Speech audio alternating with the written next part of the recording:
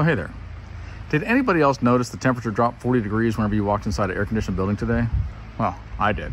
Nevertheless, speaking of things that are not quite as hot as hell, I want to tell you a quick story. So I'm reading in Daniel right now, and it's a wonderful book, obviously.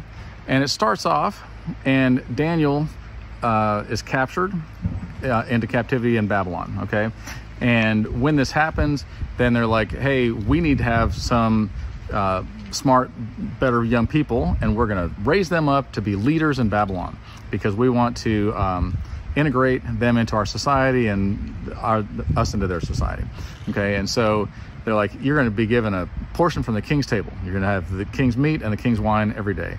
And Daniel's like, I am choosing to not defile my body by eating that stuff. And the guy in charge of it is like, man, look, I don't care what you eat, okay? But if you look all sickly, I'm going to get in trouble, and the king's going to have my head. And Daniel goes, let me tell you what, do a test, and let me eat vegetables, fruits and vegetables for the next 10 days and drink water, and everybody else can do what they're doing. And just see if I'm still healthy at the end of 10 days. And so at the end of 10 days, he was healthier than the other people. And the guy's like, you know what, I'm going to let it slide. You eat whatever you want. I don't care. So then some time passes. King Nebuchadnezzar has a dream, okay? And in this dream, he is very distraught. And so he goes to all the magi of the land, all the magicians, sorcerers, and what have you, and he says, I want you to interpret this dream. And they're like, absolutely. And they're like, just tell us the dream. And he goes, oh, no. If you're the real thing, you tell me my dream. You tell me what I dreamt, and then you interpret it for me. And they're like, sir, nobody can do that. And he's like, right, because you're all a bunch of liars. So I'll tell you what, if you can't do that, I'm going to kill all of you because you're all a bunch of liars and I'm over it. And they're like, oh, panic. And somebody's like, hey, Daniel might be able to interpret this dream. And so he has Daniel brought in there. And Daniel says, tell me the dream and I'll interpret it. And he goes, no, same rules go for you.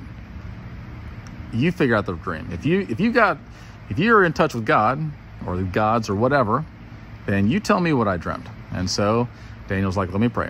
And he goes back and he prays about it, and God reveals the dream to him, and he tells Nebuchadnezzar, this is your dream. And he's like, ooh, you're a smart dude.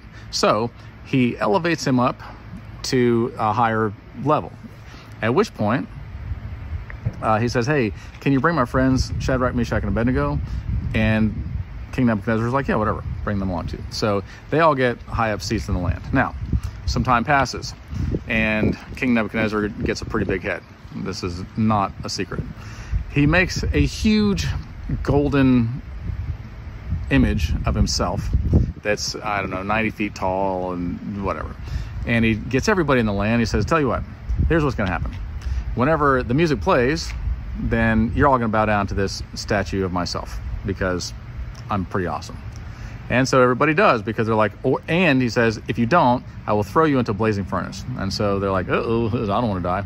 We don't care about this. It's not real anyway. Music plays, everybody drops down, except for three guys, Shadrach, Meshach, and Abednego. And they stand up, and the king's like, come here, you guys, I like you. Just bow down. It's not that big of a deal. I don't care if you mean it or not. And they're like, sir, we won't do that. And he goes, just do it. Just bow down. Like, I don't care. I don't care if you mean it. I just, it's setting a bad example for everybody else. And they're like, let me tell you what. We're not going to bow down to the image that you presented because we only worship the true God. And this means something to us. And it means something to him. And we're going to honor him with this. And our God can save us from this situation. But even if he doesn't, know this, O king, we will not bow down to your image. And he's like, ooh, I'm so angry right now.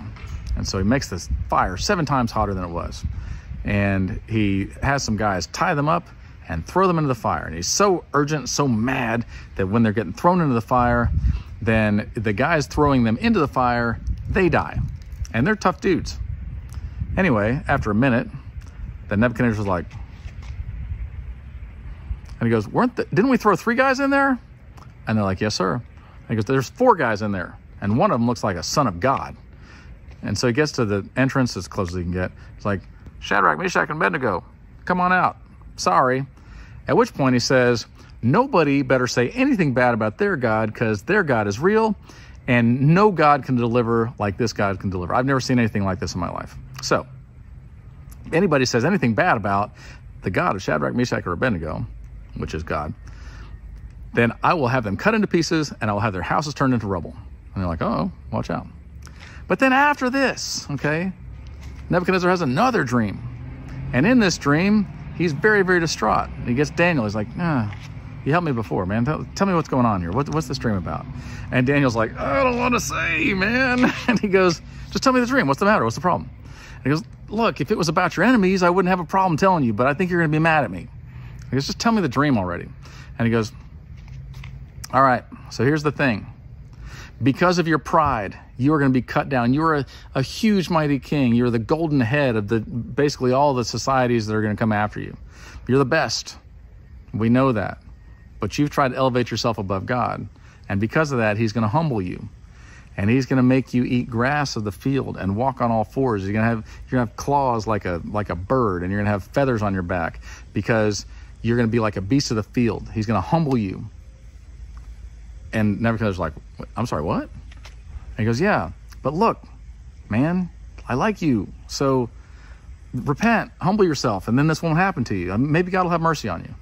And he's like, I don't know about all this. Keep in mind, this is the guy that watched 3 people go into a fire and didn't get burned at all. Their clothes weren't burned or singed. The hairs on their head weren't singed. They didn't even have the smell of fire on them. And he's like, I don't know if this is the real God or not. I don't know if I don't know. No. So a full year passes for him to have time to repent. And I'm sure that at some point in that year, Daniel's like, hey man, like you're kind of doing some prideful things. Maybe back it off a touch, maybe repent. But he doesn't. So he's up on top of his palace and he's looking down at his kingdom at Babylon. And he says out loud, look at this kingdom that I have built for my own glory with my own hand. And while the words were in his mouth, judgment came down upon him and said, you have been cut off. You will go and eat grass of the field for 7 years. You will be like a beast of the field. And then he did. He was cast out and he went mad. He had claws like a bird, it says. He said the dew of the land fell upon him so much that he grew feathers in the hair on his back grew like feathers.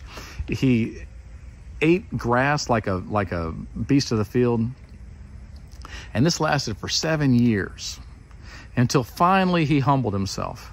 After 7 years, this is a rock bottom, right? I see people hit the rock bottom all the time. I'm like, how much more do you need? How many more chances do you have to have before you just finally humble yourself before God? Nevertheless, he finally did after 7 years. And he's like, I am not God.